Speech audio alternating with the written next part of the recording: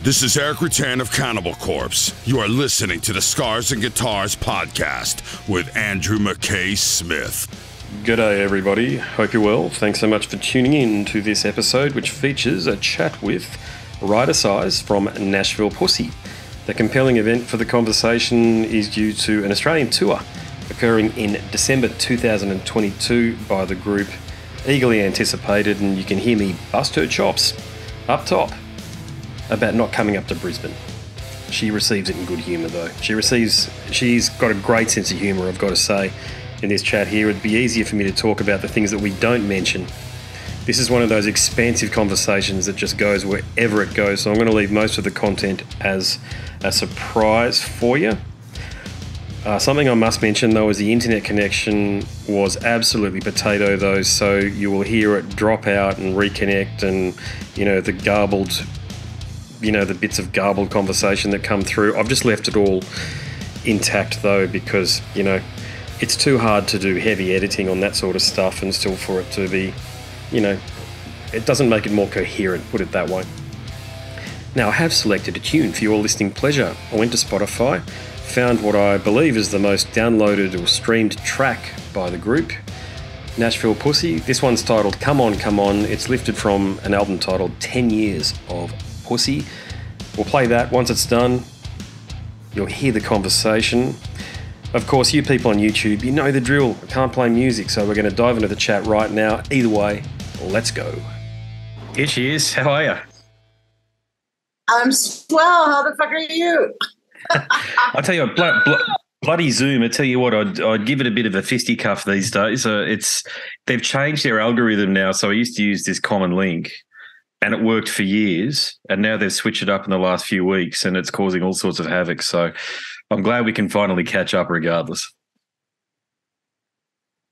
Yeah, and I totally fucked up yesterday, so that was all me. That one's no algorithm. That's my rhythm.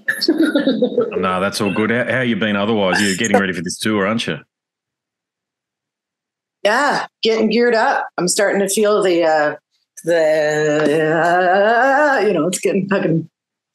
getting exciting. So it's been the calm before the storm prior to now, but now that we've done a shit ton of fucking interviews, it's like it's real. It's like yeah, it's all happening. I was going to ask you that. I mean, you guys have been doing it as long as anybody. Is it still exciting, the whole idea of going across the world and playing to people you don't know, this sort of thing? It's not until you fucking do it. It's like the fact that we've done it before is just kind of like we can be a little blasé about it. But then as soon as you step off the plane, actually pretty much as soon as you get on the plane, it's like, oh yeah, it's like this is going to be great. Like I'm getting excited because up until now I've just been kind of like, oh God, 22-hour fucking plane trip, 4 years in the making. Like, I just want to get it over with. But now I'm starting to get excited. Now people are saying, oh, what's it going to be like there? And I start reliving old times and describing kangaroos. People are like, oh, and then I'm getting excited. So yeah. Hey, I'm sure you've been hit up about this before, but is there a reason why you couldn't come to Brisbane and Perth? Man, it's evidently it's because the city is booked. Perth has always been difficult just because the distance and I guess I don't know if there's enough of I don't know if we have enough of a crowd there. We've never played there, so we have no idea. So there was originally on the schedule, and we were so excited because obviously we want to go there. And to see it off was a massive disappointment. And I mean, we were begging for Brisbane, Adelaide, Perth, Brisbane, especially for since we've been renegotiating all these gigs, and like. Yeah, we're very disappointed, and boy, do we ever see it on fucking Facebook. So everyone is like, "What happened to Brisbane?" Look, Queensland we have friends there, so it's really. I mean, you guys are custom built for Queensland, which is the state that Brisbane's in, and to not play is. I mean, there's a Coolangatta hotel. There's got to be a reason. I don't get it, but it's just disappointing to be honest, because I can't see it. I heard that because because so many bands are just coming back all at the same time that there's massive competition and all the clubs are full. But honestly, if there's enough of a groundswell amongst the people, maybe we can have our flight changed and we can have another fucking show. Yeah, we'll see what we can do. I'll certainly feed I would it do back. it. I would do it. Yeah, I mean, who knows? I don't know. These things are fairly locked in, aren't they, just because you're travelling so far? But look, I'll certainly give the feedback, especially if you've been hit up online. The fans are saying that they want you to come up. Yeah. You know? Fuck yeah, I know. It's just like, that's the thing I hear the most. I mean, it's equal parts yay to why aren't you coming to Brisbane? It's fucking holy shit, man. Really? 50-50? Fuck. We've had some very good times in that. I would imagine. Yeah, I would imagine that would be the case. We had we had a fantastic weekend in about 10 hours there one time. Or spent a month there one day. You know. Yeah. Hey, random thought. I've just thought of this question now, but have you and Phil Anselmo ever sort of connected and thought about doing a bit of a tour? We've connected. We know each other, but we've never discussed that. No. Oh, is this something we should do? Oh, I think so. In the illegals, yeah, with his illegals setup though, because he plays some Pantera stuff and that, but he's got some pretty gnarly stuff in that. And I saw, I don't know Phil, but I've spoken to him in the course of doing this, and saw him at the Back Room, which is a suburban venue here. And I was just thinking, you guys together as a 1-2 punch in that venue, if that could ever happen in the future, man, oh wow, that would repay all the people who can't see you this time around. You know that? Just planting the seed. I'll plant a bug in his ear, man. Our cousin actually works for him and is his right-hand man. He had our cousin is an electronics genius. He was our guitar tech for many years, and he got stolen away. Well, he got stolen away by a bunch of people. Got paid a lot more than we could pay him. But recently, he was hired to take care of Phil's Halloween display. He has all these animatronic monsters and shit in his yard, and cousin Adam was the one who had to go down there and tweak them all. He had to go down there and make sure that they all, fucking moved. Scared. It was fucking funny, man, because he was supposed to come see our show. Adam, you coming to our show? He's like, I gotta go to Phil's and fix his monsters. Yeah, he's right into that, isn't he? Yeah, definitely. Yeah, he's very into. Yeah, I mean, look, but that just hints at something that you've got all of these connections all over the world, not just Phil, but all over the world. You know all these people, and you were writing about it in a blog, and up until 2015, you were sharing these sorts of stories. So, are you planning to return to the blog? I don't know, man. Maybe. I don't know. There's so many different venues of expression now. Mostly, I just talk shit on Facebook. That's like kind of my venting. Because back then it was like nobody communicated on, it was MySpace, it was like nobody communicated on Facebook. And now it's like, maybe I should, I don't know. Maybe I've got more perspective now and I can do it again. That's cool that you saw it though. My rambling with Ruyter. Yeah, I used to read it. Yeah, I like keeping up with what you were talking about, but it hints at something even bigger, which is that I think you need to write a book. Oh, Jesus Christ. Holy shit. Wow. Okay, now you're really kissing my ass. Jesus Christ. I'm not trying, believe me. I just think I just think you're one of those people out there that's a character and you've got a story to tell. If I get the right, when I have the right person like who wants to hear it, I can spin a fucking yarn, Spin a yarn. I love it. That's what we say. Yeah.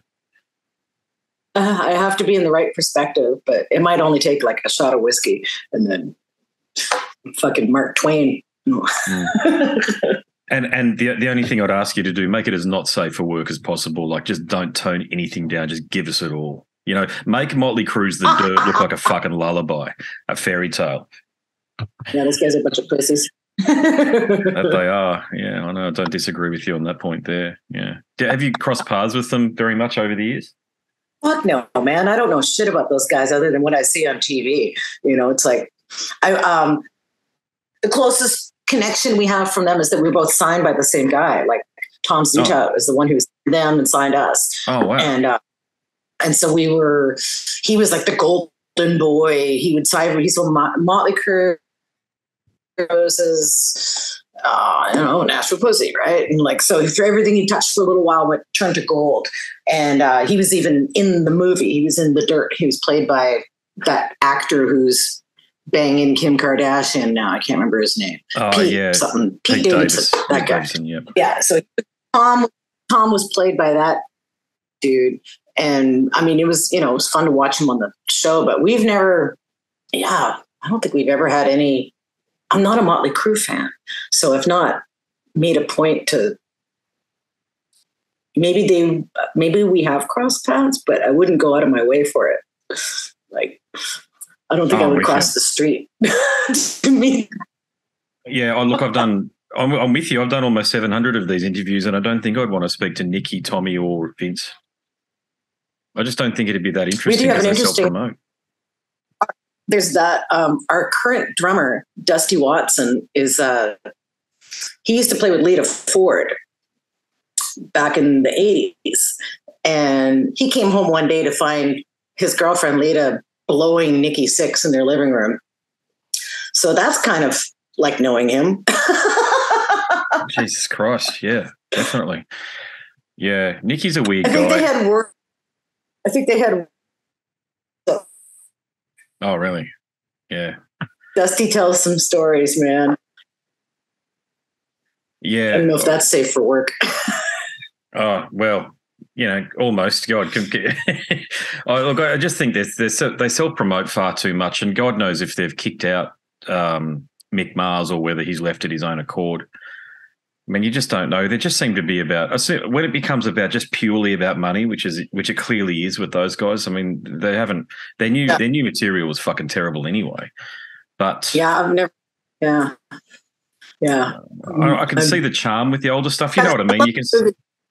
I really enjoyed The Dirt. I thought The Dirt was fucking hilarious, but I think I liked it because I don't give a shit about the band at all. It was just like comic. It was just comic, antics on the road. And it was funny. I thought the whole thing was funny, and that was it. But the people I do know who like Motley Crue didn't like that movie. They were like, it didn't do him justice. And I was like, I think it helped if you didn't care about him.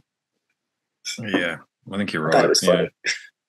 What would you say is the biggest misconception about you guys, about Nashville Pussy? I guess maybe that we are crazy hardcore partiers, and probably people think that we're speed freaks and alcoholics and stuff like that. Maybe, or maybe that that our lyrics are stupid. these are really? Misconceptions. Yeah. Yeah, I don't know. I mean, like, if you don't know us and you've never seen us, there's another thing. Yeah, I guess if you've never seen us, you might think that we're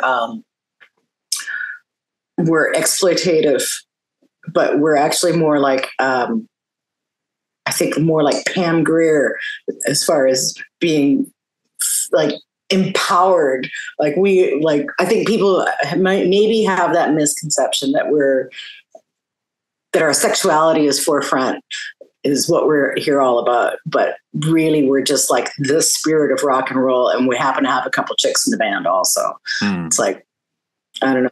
Does that make sense? Makes complete sense. I mean, you can tell I'm a muso. You can't play drunk. We know that. It just doesn't happen. It's fun at times for occasions, but as soon as you get sort of overly tipsy, it does just all falls apart, as you well know. Yes. We've lost band members to their inability to be able to handle their, if there's anything we learned from fucking Motorhead, it's how to party and how to rock, how to do both, and how to not let one get in the way, interfere with the other, and how to do them equally, with equal enthusiasm. Like I've said out loud before that, Lemmy taught us how to do drugs.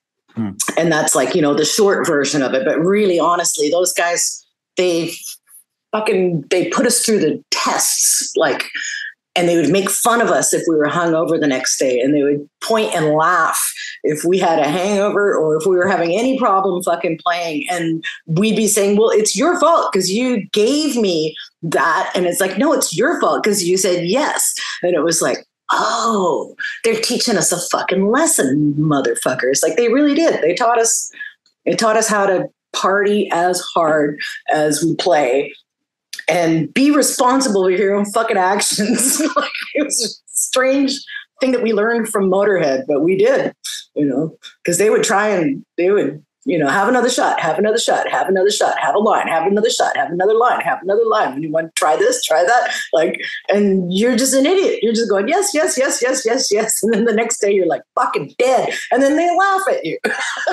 Yeah. Yeah, that's so true. Yeah. Were you close to Lemmy or Phil? We are still close with both. Lemmy and Blaine used to text quite often about music more than anything. They would send each other songs and stuff, and it's still kind of hard to swallow that we can't text the guy anymore. And then Phil, of course, has his own new life that he's doing with his kids, which is great. But him and I used to be really close. We spent a lot of time together. We're cut from the same cloth. Like the world that owns Tap Shoes is Phil Campbell, me and him, because we're both prone to be very fucking annoying when given the opportunity. He'd bring Tap Shoes on tour, and I've been threatening to bring mine. Nice. That's lovely. That I could see you guys occupy the same, when I say spiritual trajectory, you know what I'm saying? You're connected to the same life force. Yeah. And I didn't know that until we went on tour together. Like, I always hoped that we had that affinity with someone as amazing as Motorhead, whom I've loved since high school. But when I was in college, I wrote for my university paper, and I wrote a really disparaging article about Phil.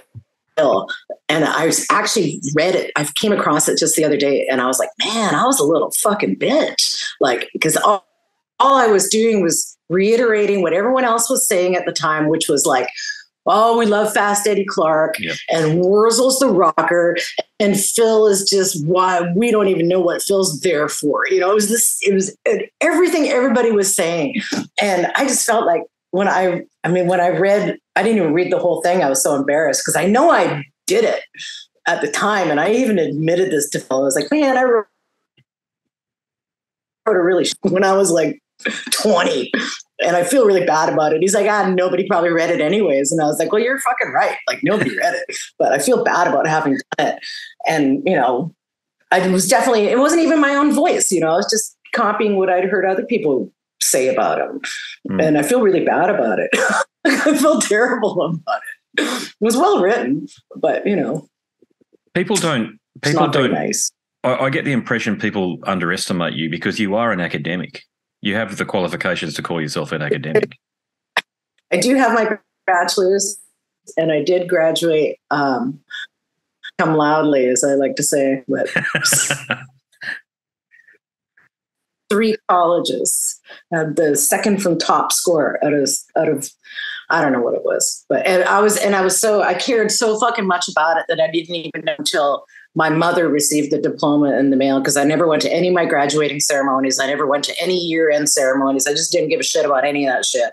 And when graduation ceremony, I definitely did not go. And they said, "What do you want done with your diploma?" And I said, "Mail it to my mother." And my mom's like, "You graduated at the top of your class?" And I was like, "Did I?" Like I had no fucking clue. So yay. And then I took that degree, promptly became a guitar player. Gotcha. Yeah. Do you get back home very much? Back to Canada very often? Maybe once every 2 years we get to go. Yeah. Maybe it's somewhat the rock and roll scene, just like almost everywhere in North America, has shrunk, whereas it's grown in Europe. So, we go where we're wanted, basically, which is Europe. Like Europe is we could go twice a year if we wanted to. We could probably go 3 times if we wanted to, like extensive tours. There's still plenty of places we haven't been. And they just, there's no end of the touring over there. Whereas Canada is more of a labor of love. You want to go when the weather's good. I don't know what else makes a good tour. Canada good, but it wasn't great. It was like I love being there because it's my fucking country, but it's like I miss the food, I miss the people, I miss the weather. But yeah, the rock and roll scene's not as good as it used to be for us, at least. Maybe there'll be a resurgence. I don't know. Yeah.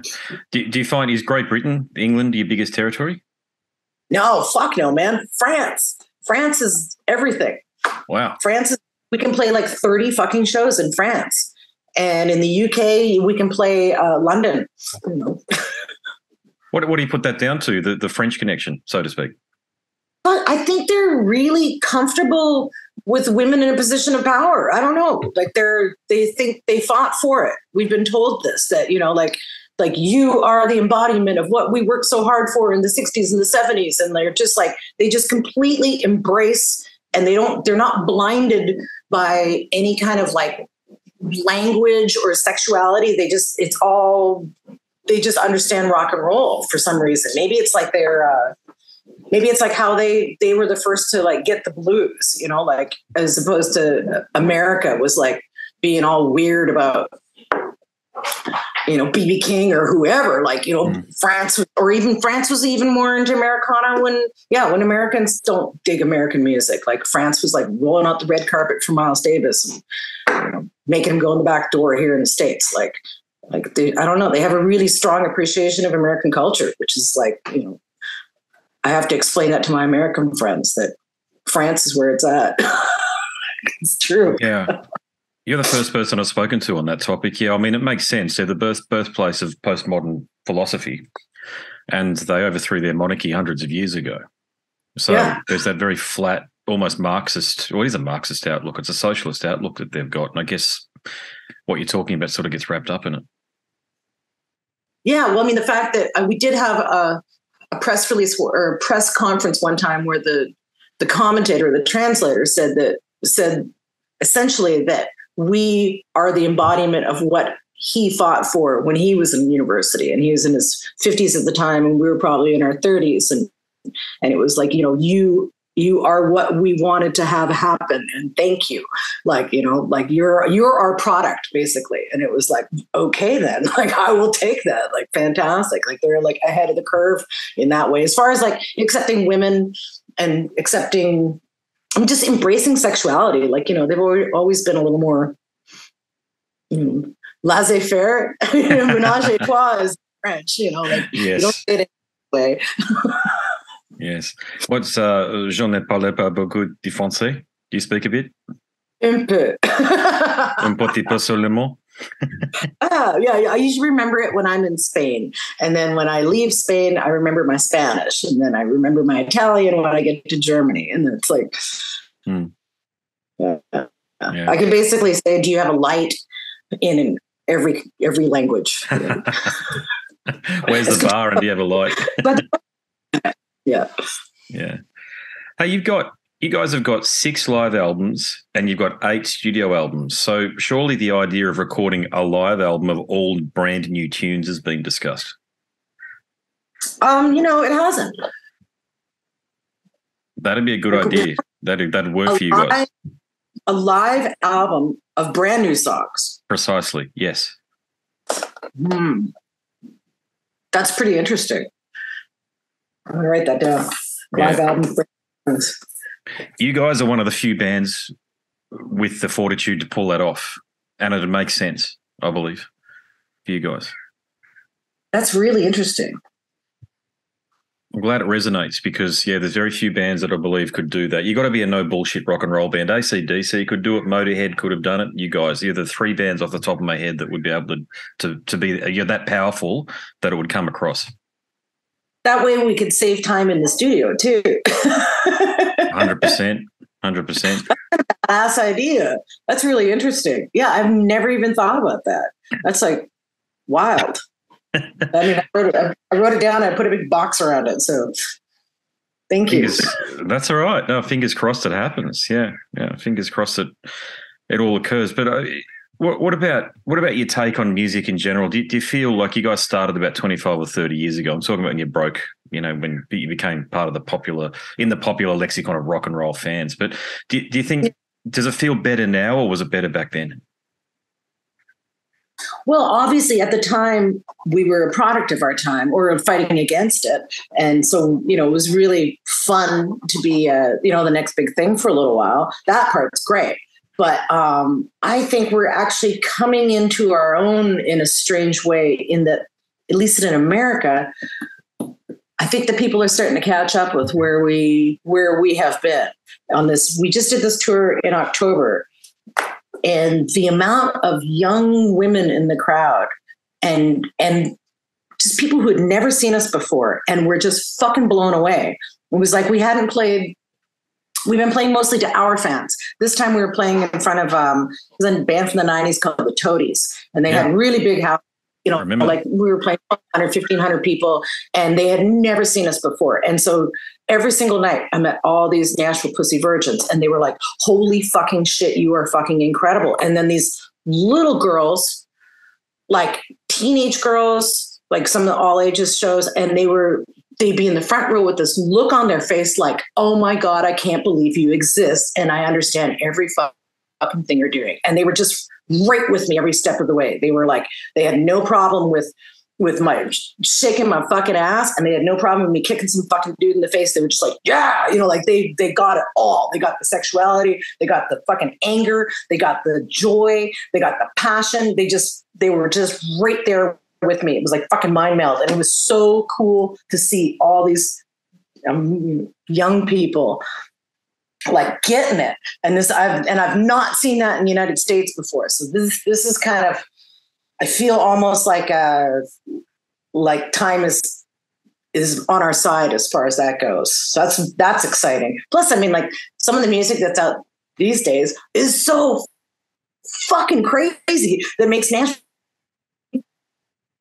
like the bar has been raised as far as like how crazy we can get with our lyrics. Like there's no limits.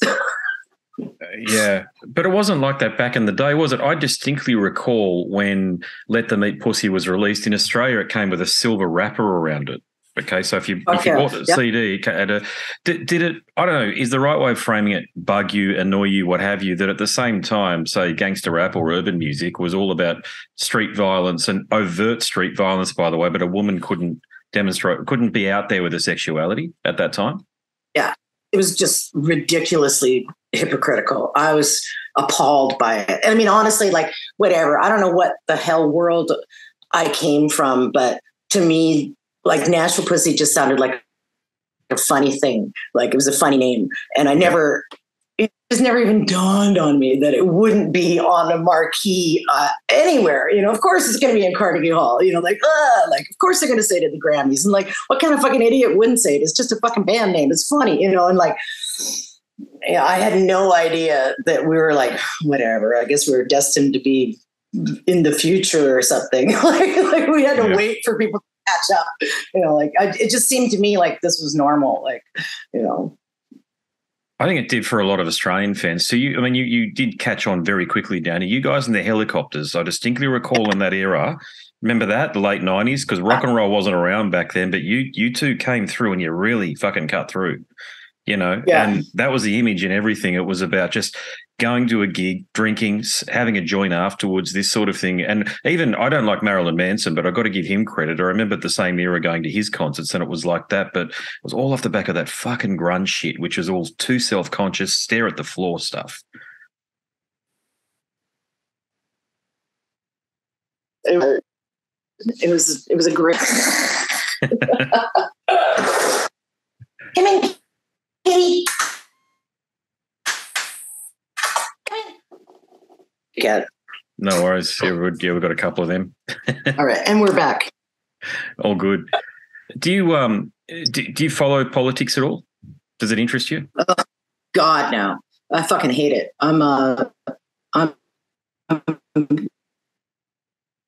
Which I think puts me in a great position because I'm not responsible for any of these jokers whatsoever. I'm with Lee when he said, "Don't vote; it only encourages them." Yeah, that's so true. In the States, it is. In Canada, is like Australia, you've got the Westminster system, which means that you're forced to vote, aren't you? It's compulsory. You're not forced to vote. I don't think you're forced to vote. Wow. Okay, so it's a elective, so to speak, elective election. There you go. I don't know. That's a good question. Are you forced to vote? What is it? The Westminster? Yeah, what do we call it? Yeah, Westminster system, which we have, the system of governance from the UK that we use in Australia and Canada, because the Canadian system and the Australian system is virtually the same. Got a constitution rather than a Bill of Rights. Westminster system. Yeah. It's a good question. I've been able to vote one time in my life. Canada is a parliamentary democracy. Its system of government holds the law as the supreme authority. Blah, blah, blah. It stems from the Westminster. Is it compulsory to?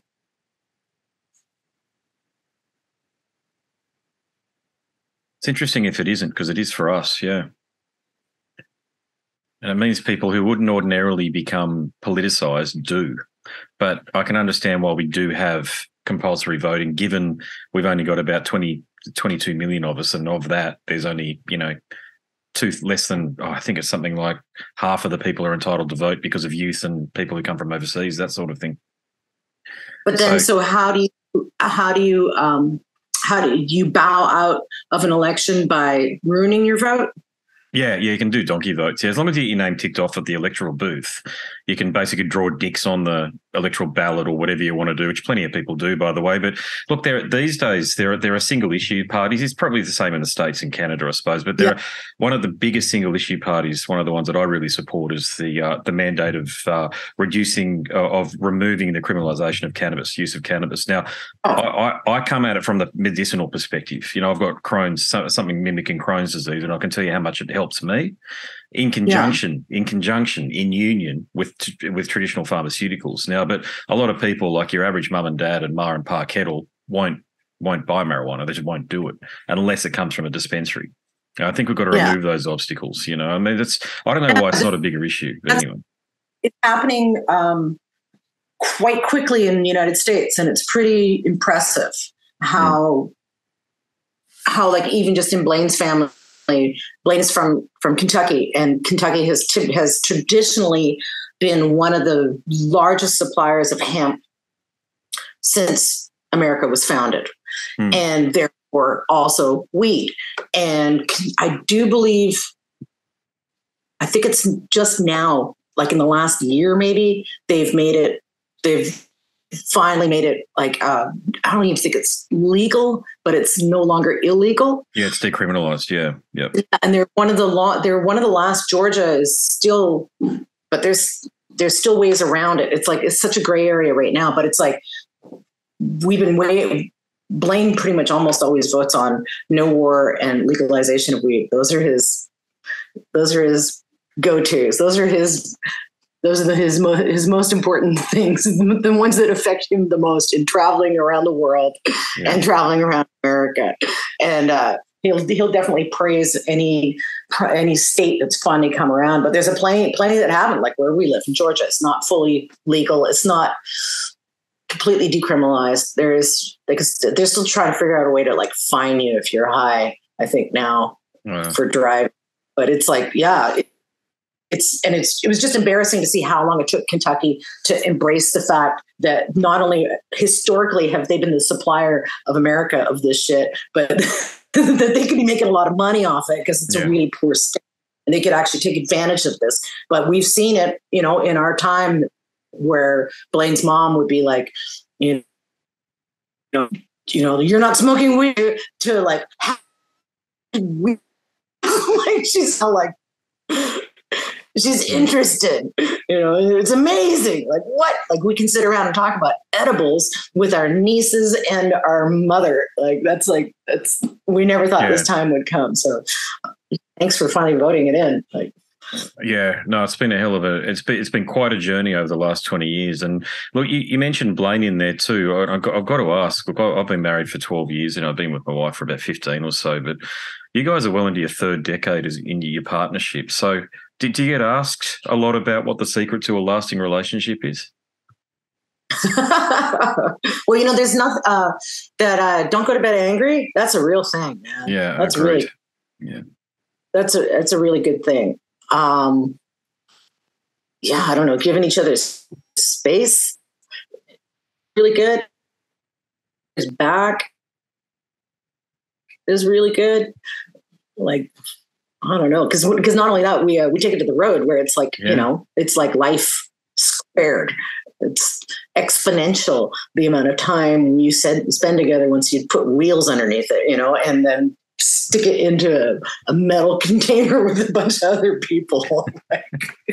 But definitely, I don't know. We encourage the shit out of each other, like whatever each other's passions are.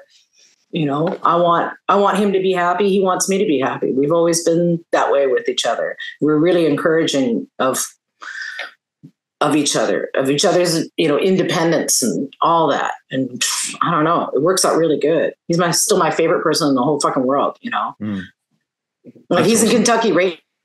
He just left this morning to go to Kentucky to play with 9 Pound Hammer and shoot a video. And he comes home Sunday night and then we fly out Monday morning to come see you guys. Oh God. Busy, busy, busy. Yeah. Never a dull moment. Yeah.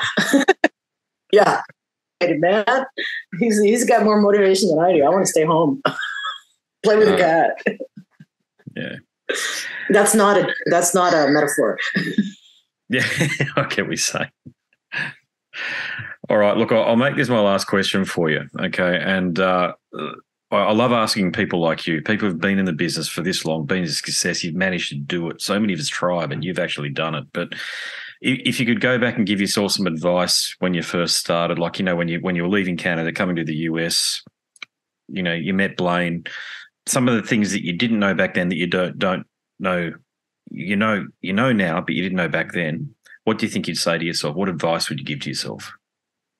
Well, I would definitely tell myself to accept that Gibson's size offered me in about 99, and I said I wasn't ready yet. Well, yeah.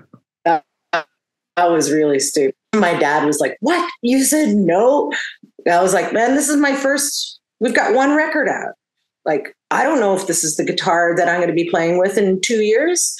And he's like, "You just take the guitar." But I said no to a fucking signature model, which is like, what the fuck? Oh my gosh. So, yeah. Oh, shit happens. It's not like that's one advice. Well, that's a good bit of advice, that one right there. Yeah, that might be one of the best answers to that question I think I've ever got. It's very, and it's pretty specific. No, that's a good one. Yeah. Well, look, good luck with the tour. I know it'll go well. You love down here. You got some very dedicated fans down here, as I'm sure you're aware. And fingers crossed that Brisbane thing comes off. But if it doesn't, just keep in mind the Phil thing, and hope that live album comes out too sometime. Yeah, that's fucking brilliant, man. I've circled both those. That's fucking really cool. I appreciate that. I rarely get, it coming this way. It's usually just me spouting my nonsense that way. So that's very cool. And so you're in Brisbane. Are you coming down for Frankie's last final fucking blowout show in Sydney? No, I'm from Sydney originally, funnily enough, but no, I've got kids and work and all the rest of it. I sometimes rare moments come to travel, but that is one show that I travel for. I just don't have the opportunity, unfortunately. And I think a lot of us are in the same boat. It's just December's a silly season. It's hard to travel. But no, I mean, the fact that that's really important, actually. So I'll make that point before we head off. But I don't think any other band could have closed out that venue except for you guys. Maybe you guys destroy 666 or something like that. But, the fact that it's you guys is just perfect. That's fantastic. That's so cool. I mean, I have a feeling it's going to be like a tailgating party where everyone's going to to be so trash. By the time we hit the stage, they're going to be saying, "You guys were great." Well, it's been they'll be like, "Oh, you're legends." It's been a bit of an institution, that place. I hope that they reopen and maybe not franchise it, but, they open in Brisbane or Gold Coast or something like that too. But the fact that it's you guys that are closing it out, man, I mean, it's going to be a fucking huge party. I mean, the hangovers are going to be legendary.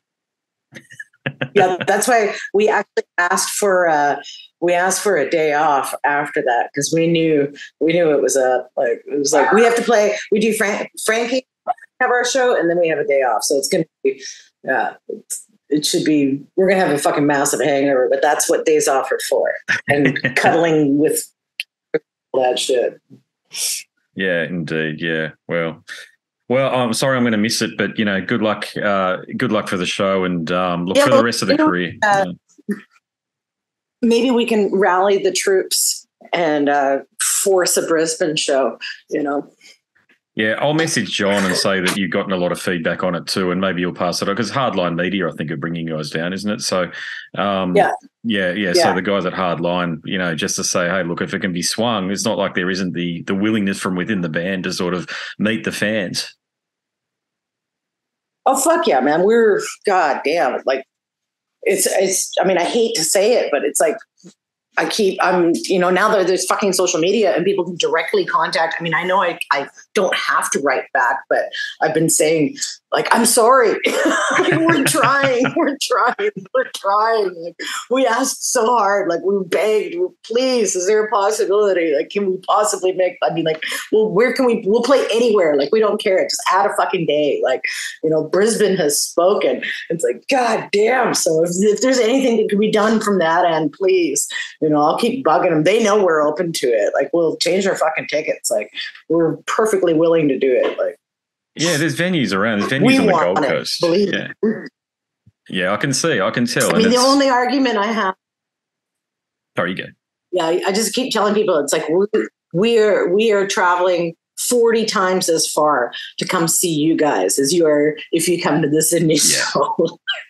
Like, just bear in mind the perspective, take a little perspective here. Like, we've come a long ways, so the least you can do is come down to Sydney. I totally understand that perspective too. Yeah, no, and you're quite right too. It's just it comes back to bringing the conversation full circle. You guys are perfect for our neck of the woods. Even more so than in Sydney, which is a big city, as like a global city. But Brisbane, it's still a bit. Queensland's like Florida. So it's got I know, man. I don't know if you heard me tell the story before, but like years ago, me and Blaine wound up doing ketamine down in Florida with an old friend of his from high school. I mean, this was 20 fucking years ago. And we did Special K for the first time. And we were like, holy fucking shit, this drug is insane. And the next, we're like, hey, you got any more of that K? He's like, oh, we don't do K anymore. Now we do G. And it's like, oh, fuck, I really like that K. And then we had never played Brisbane at that point. We've been told that Brisbane was 10 years behind the times. We get there, and what are they doing? Special K. And it was like, oh my God, I remember this stuff from 10 years ago. It was so fucking funny. I think Blaine and I, we just did like a little tiny bump. And I remember begging our band to go home. Like, it's too late. We've been here too long. We have to go back to the hotel. And so we wound up going back to the hotel, and we sober up, because you sober up really fast from that shit. And we looked at the clocks, and it was like 11 p.m. Like, what the fuck did we do? So we went back to the bar. So that's what I meant when I said we spent a week there one night. We had a lot of fun. The old K-hole. Yes, we were in the K-hole. Yeah. I remember I left the bar wearing a fucking Dixie Chicks shirt. Like, somebody gave me a Dixie shit shirt. It said something really funny on it. I can't. Changing shirts in the bar, like, so much fun. Oh, well, hopefully it's repeated. So, but we never played Brisbane again. I've got. Yes, let's hope it's repeated. Oh my God. Yeah, I need a new Dixie Chick shirt. Yeah, Dixie Chicks. They're called the Chicks these days, cool, aren't they? Thank you, man. My pleasure. Yeah, they're down on Dixie. Cool. Well, if we don't see you this time, we'll see you next time. Absolutely. Been a pleasure. I've been looking forward to this one. It's been great. God bless. No worries. Thank you. Thank you so much. Okay. Bye. Chat to you. See ya. Bye. What a lovely free spirit she is. Enjoy that conversation. I'm not going to call her a veteran because she's not old enough to be a veteran, but the point is, the people that have been doing the rock and metal thing for decades, man, they are by far and away my favourite conversations, and I hope you can tell. So that was a chat with Ruyter Suys from Nashville Pussy. Now, my name's Andrew Mackay-Smith, and I'm the host of the Scars and Guitars podcast. If you want to listen to even more conversations like that, go across to scarsandguitars.com. Click on the podcast link and you'll be taken to a whole universe of conversations. If you like listening, perhaps you like reading, because I have written a book about the show titled Scars and Guitars Volume 1 Conversations from the World of Heavy Metal and Beyond. Click the link in the banner on the website. You'll be taken to a marketplace of your choice. Download a sample, and if you like it, please buy. And then hit me up, because I want to thank you personally. I've got some more to share with you about the book, but before I do, I'm going to bid you a fond farewell. I've already done my signature. Should I do it again? Why not? My name's Andrew Mackay-Smith, and I'm the host of the Scars and Guitars podcast. Until next time, it's a very goodbye for now. This is Eric Rutan of Cannibal Corpse. You are listening to the Scars and Guitars podcast with Andrew Mackay-Smith. I've been the host of the Scars and Guitars podcast since 2017. The first musician I interviewed for the show was David Vincent from Morbid Angel, and things have just snowballed from there. In all, I've posted almost 650 podcast episodes featuring conversations with many of the leading lights of rock, heavy metal, and beyond. It just got to a point where I thought, I need to write a book about all this, so that's exactly what I did. In Scars and Guitars Volume 1, you'll read a heap of deep reveals and commentary, such as Des Fafara talking about Coal Chamber and why the band will never return. You know, if you're a band just starting out, you need to hear me. Do not start a band with partners. Ever. Yeah, wise words there. Sage advice, mate, for anybody. Don't ever, because I can't go do Coal Chamber right now unless I get others involved. Phil Anselmo talks about the episode in his career which gives him the greatest sense of accomplishment. I think the staying power of the fans and the staying power of the songs, you know, whether it's Pantera, Down, or Superjoint, the fans remember the songs. Alex Skolnick from Testament confirms that, yes, playing the guitar in Ozzy's band is anything but an ordinary gig. Will Silent Oz from Dimmu Borgir write a book? Pa from Sabaton gives advice to people who want to start a band. Look at the team around you, look at the bandmates. If the guys want to be on the stage, then it's all cool. If the guys want to be backstage, then it's not going to be cool. Current and former members of Cradle of Filth discuss the band's seminal 90s material. Read about the reaction to George Lynch and Mark from Suicide Silence's comments when they throw shade at then President Donald Trump. We have this idiotic monster, you know, this egotistical, self-aggrandizing, complete piece of shit in there. I just can't understand how we've gotten to this place. And yeah, we kicked a hornet's nest with Sepultura. Percussive overlord Gene Hoglan talks about recording with Chuck Schuldiner. Chuck was always, he was very open-minded, and he was into having his musicians that were playing with him just reach out for the best stuff that they had. Phil Campbell from Motorhead discusses what it takes to get sober. John Five answers his critics who dismiss his tenure with Marilyn Manson. You know, my name is John Five, and Manson gave me that name, and I had some of the best years of my life in that band and learned a lot. And we get the lowdown on Treyarch Zagtoth from those who would know, including his mother. All across Scars and Guitars Volume 1, there are moments of tension, relief, tragedy, exhilaration, and throughout it all, you'll obtain insight that I believe no one else has managed to obtain from many of your favourite artists. So treat yourself. Scars and Guitars Volume 1 is currently available as an ebook with a print edition on the horizon. Follow the links attached and download a sample I'm sure you'll be compelled to read the whole book.